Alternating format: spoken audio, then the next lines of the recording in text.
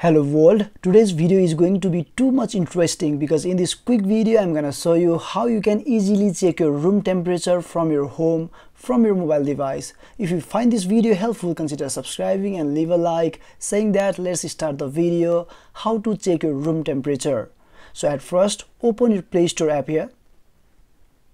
And after that, go to the search bar and simply type here Galaxy, Galaxy Galaxy sensors, okay, and simply tap search, and you can see the first option here. You can see this logo. You can simply tap here and simply install the app. Okay, before this feature used to be in any Samsung phone by default, but I don't know why they just disable the feature, so we need to download this third-party app, guys. But the thing is, this app works perfectly fine. Okay, so simply I have already installed it in my mobile phone, so I show you here.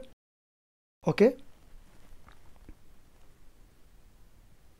and simply tap S, and as you can see here, the whole detail of my surrounding, my room, I can see here. And the funny part is I can also see the altitude of my surrounding. So sometimes in life, if you are in aeroplane or any high mountains area, then you can simply see the altitude also with this app.